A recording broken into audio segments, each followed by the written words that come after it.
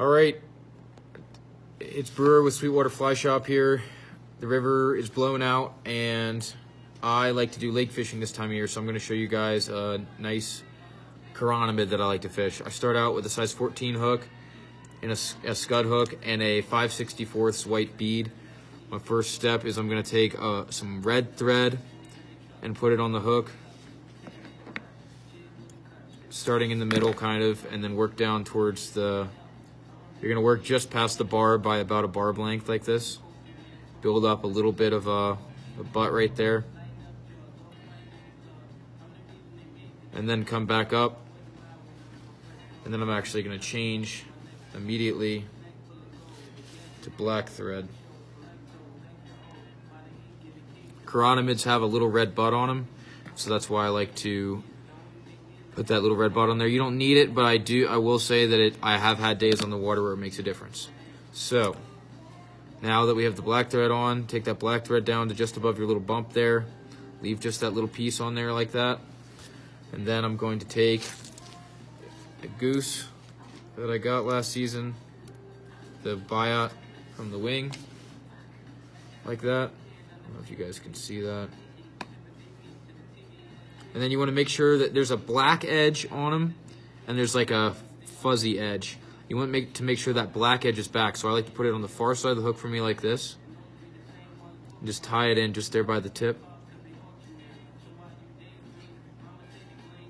Doesn't need to be super clean or anything.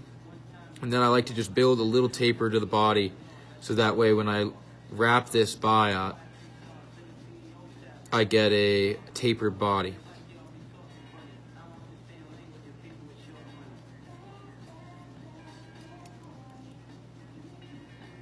Just like that. And then I'll take my biot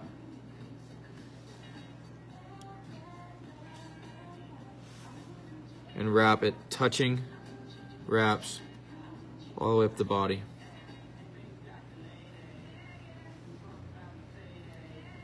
See, that black edge is on the back, creating a really nice segmentation of the body. They're kind of tricky to work with. You can also dip these in water and wet them to do this, which I have not done, but it helps with the tying, makes it a little bit more supple and not as likely to break and stuff like that. Tie it off there at the head, get it pretty close. It doesn't need to be right on because we're going to put a little collar on this fly.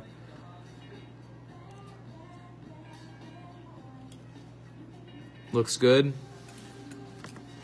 And this just has a nice gray body on it, and a lot of those Chironomids, depending on the lake and the species, have kind of a gray body with that black segmenting. Take off as much of that little tag as you can, and then I like to take a piece of peacock herl, 2 pieces of peacock herl,